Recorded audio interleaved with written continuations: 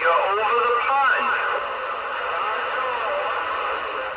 Well, today I'll show you my cheap and very simple vertical antenna I made some improvements on.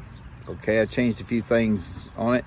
Kind of been doing some radio stuff, different projects. These go to my rotor, my Alliance rotor. I thought, well, let's paint them black instead of the just aluminum color they were. Kind of, you know, help hide it a little bit. But that's this one. But anyway, let's get back to the antenna. Okay, there she is. It's basically almost the same things I had before. The MFJ 10-meter hamstick.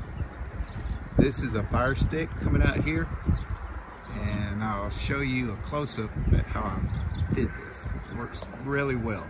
I'm getting about a 1.3 SWR with an amplifier on.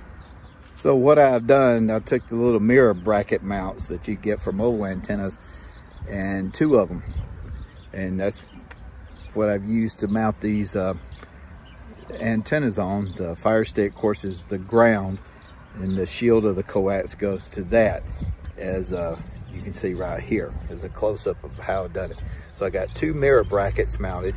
The center of the coax goes to the 10-meter ham stick, and then the shield, like I said, goes to the fire stick. Now they're tuned for what dickens did I tune them things?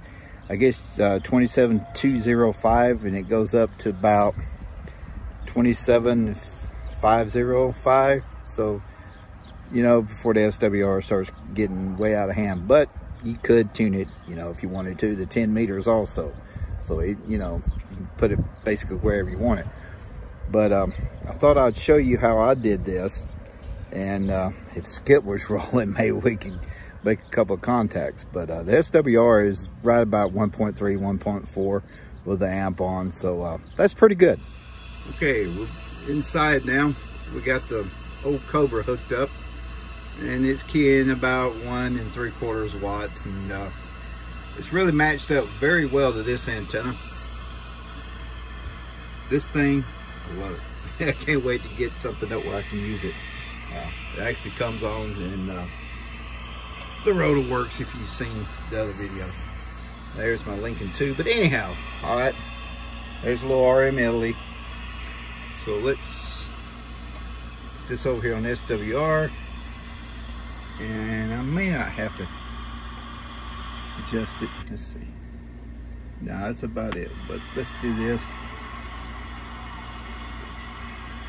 Let's see. Yeah, that's right.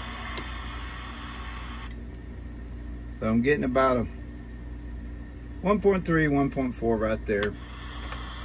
So I'm happy with it. And this is on, what wheel? Channel 20.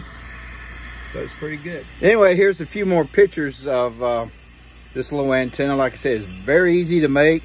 If you need something portable, this is a good antenna for that. It's very simple to put up and down. Also, like me, I'm using it for a permanent vertical antenna. So more antenna projects are coming.